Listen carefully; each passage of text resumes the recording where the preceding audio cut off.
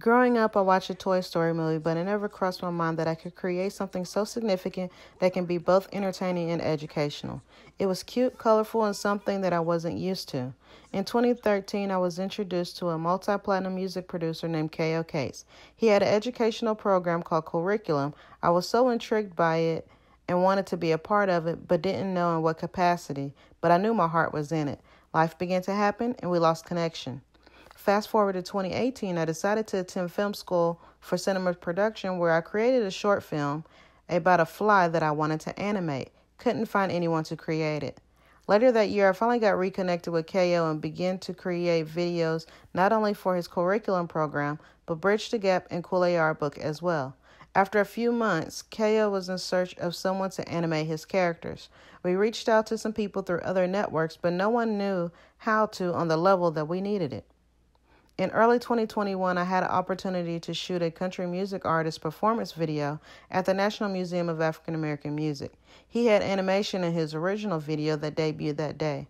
I showed my sister and immediately she wanted to animate her music video as well. After weeks of research, I found out who created his animation, requested a 30-second quote for a scene, and at that moment, I knew that I needed to learn this skill. I did some research and discovered Full Sail University, where I learned that Pete Banstra is the program director. Mr. Banstra oversees the academic aspects of the curriculum courses that I'll be taking, class instructors, as well as projects.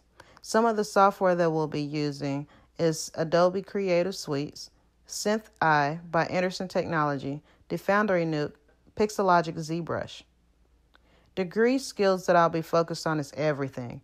In order to succeed in the industry, you need to focus on every detail that's being taught.